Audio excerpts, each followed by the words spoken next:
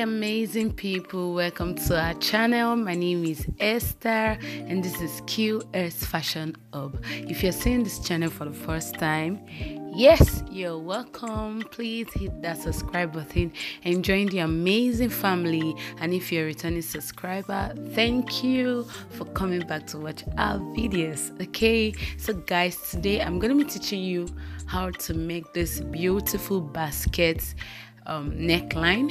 You can use it for the upper part of your clothes. You can use it for a palazzo. It can even be a detachable one.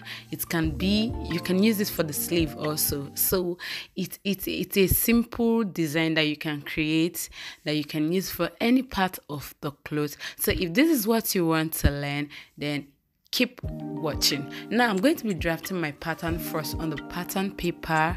After that, I'm just going to go ahead and show you how to perform this magic. Did I just say magic? It is very, very simple. Okay, so I've drawn my starting line. I'm just going to go ahead and input all my measurements. So I'm cutting out the half length first. So right here, I'm imputing my back measurements divided by 2 plus half an inch for my seam allowance. Okay, remember we're going to be joining the clothes to the sleeve. Okay, so for the neckline, I'm using 3.5 by 4 inches. Okay, 3.5 by 4 inches. You are free to modify this neckline. Okay, you are free to use any neckline of your choice. So I'm using 3.5 by 4 inches. So after marking, I'm just going to draw a straight line and use my French curve to connect my round neck. Okay, it is as easy as ABC. So I'm being very detailed here because of the beginners. Okay, so that even if you're a beginner, you should be able to recreate this. Okay, now after drawing my neckline, I'm just going to come down by 1 inch from my shoulder slope like this. So I'm going to connect the points together and draw my shoulder slope like this. After that, I'm going to go downward and mark I'm also going to mark the back measurement divided by 2 plus half an inch at that point that you can see. I just want to mark it so that it will be easy for me to connect my points together. So after that, I'm going to mark my armhole depth. Okay, after marking my armhole depth, I'm just going to grab my ruler and connect the points together to create my lines. Okay, after that, I'm just going to impute my bust measurement. You can impute your bust measurement divided by 4, then add your seam allowance to it. At that part, at the waistline, I'm going to impute my waist measurement divided by 4, my waist measurement divided by 4 plus my seam allowance. So I'm just connecting those 2 points together like this.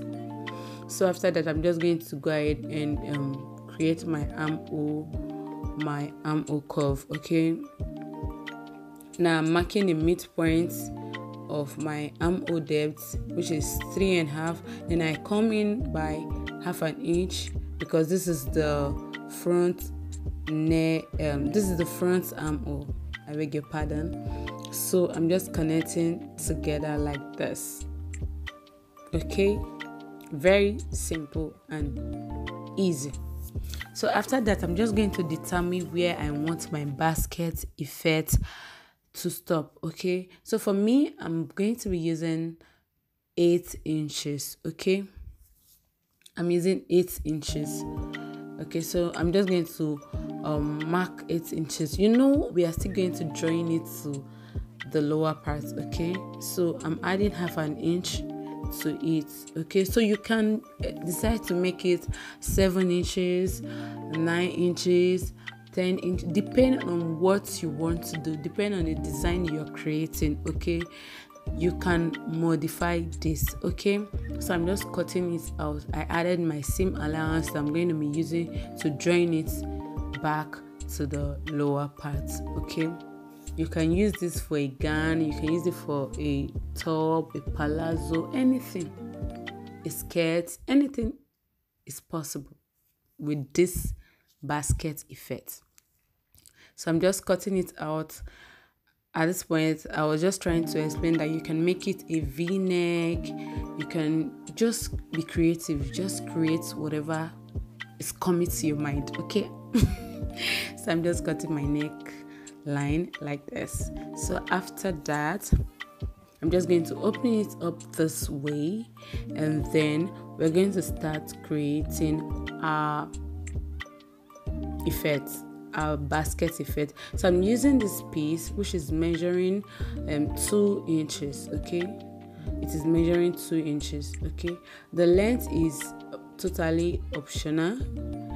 There's no specific length, so it depends on what you're working on. So I'm going to advise you to cut your piece. Don't cut them too long. Don't make them too long, because you're going to turn them inside out. If you make it too long, it will be very difficult for you to turn it inside out. Okay, so now you're going to fold it into 2 like this, and then you're going to stitch by 1/2 inch all the way down, and then I will do that to all the piece, and then you're going to turn them inside out and iron them properly. Okay, you really need to iron very well, because that's the key to this design we are creating. Ironing. Sprinkle your water and iron very well. So this is what I got when I was done ironing and turning them inside out. Though it's going to take a little time, it's going to take your time, so you have to be patient with yourself.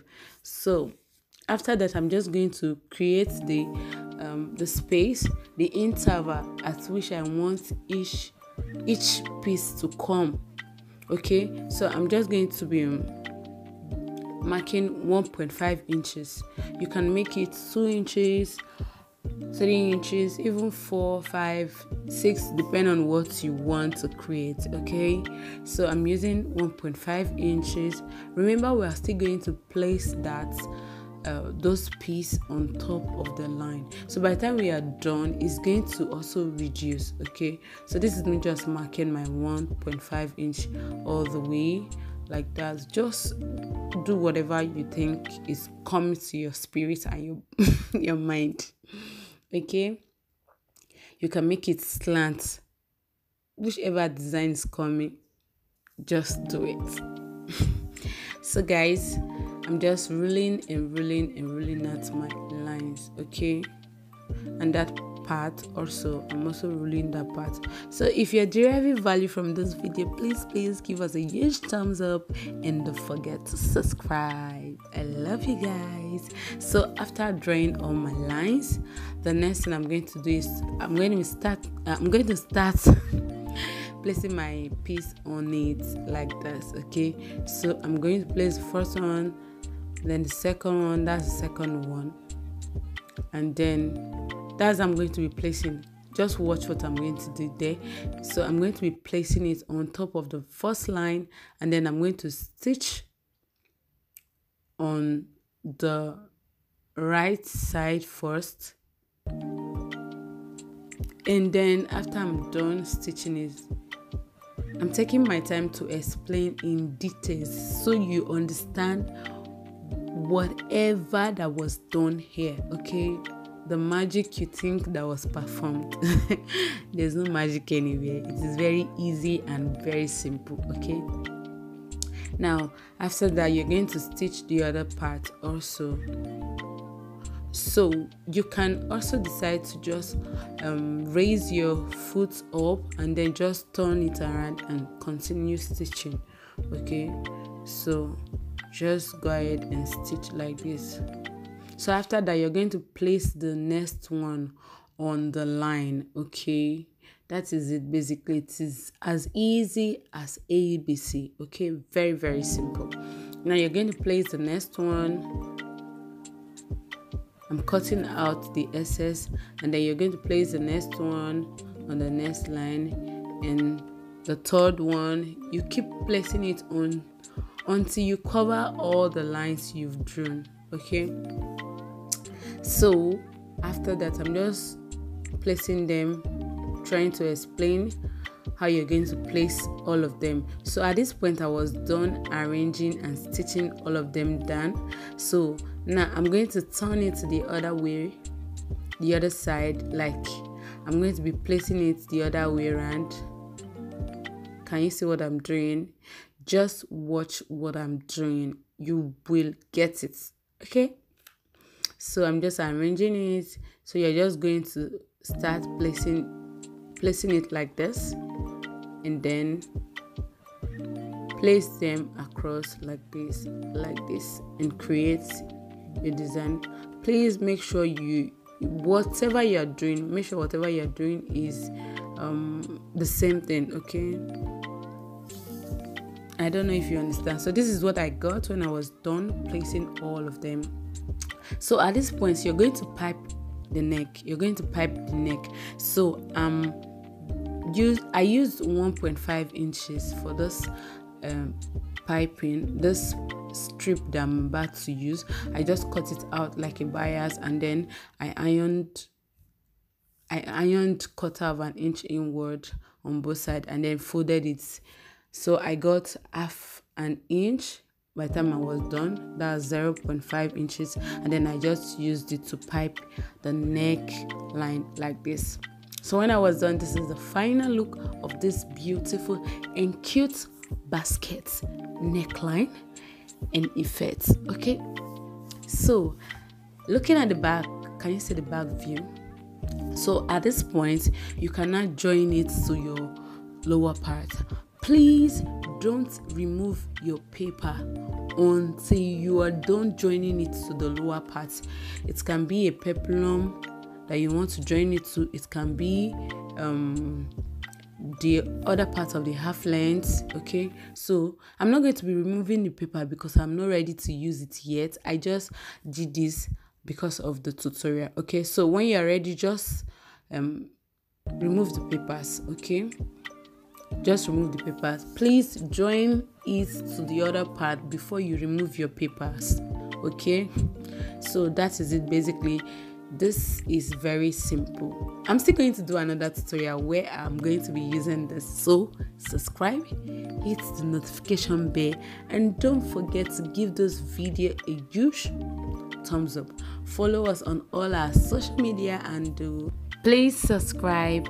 Don't stop learning, keep learning. See you in the next tutorial. Bye bye.